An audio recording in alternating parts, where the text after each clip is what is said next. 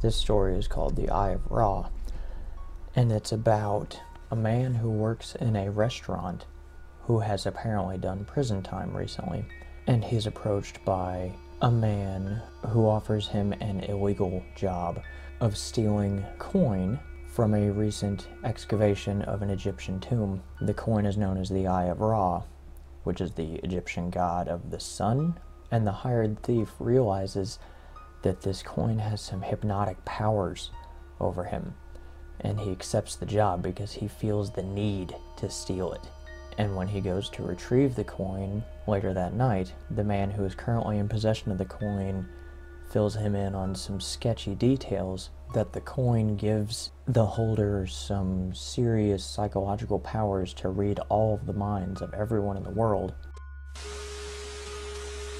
But it's quickly realized that he doesn't want these powers, because the thoughts of everyone in the world is maddening.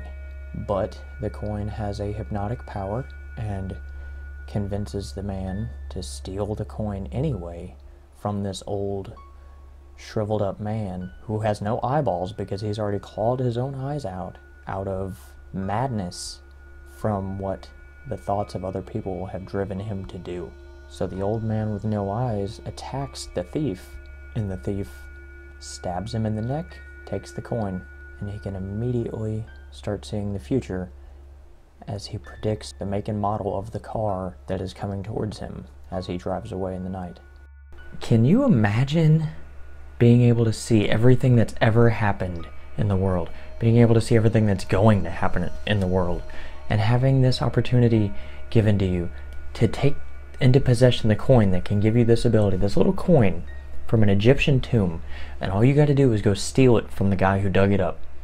And on top of that, you're going to get paid $10,000 to steal it. If you were given that opportunity, what would you take it? What would you do? It's driven people mad because this guy clawed his own eyes out to stop seeing what he was seeing. And the guy who did end up stealing it, I mean, you know that he's going to have a bad ending to his story. Would it be worth it, though? Even to just say that you remember everything that's ever happened, everything that's ever going to happen. You could say that you know that stuff. You might be crazy. You might be reading the minds of 7 billion people at the same time. You might be living the lives of billions of people who have lived, but you want to kill yourself. You don't want it. Because it makes you crazy, and nobody would believe you about anything. It's not a plausible idea that anybody can know everything that's ever happened or everything that's ever going to happen.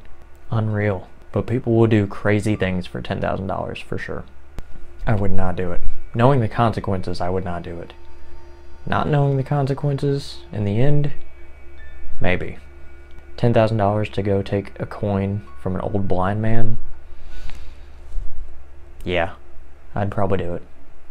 But as soon as I know what's going on, if I can avoid the hypnotic powers of the Eye of Ra coin, knowing the curse of the coin changes the story.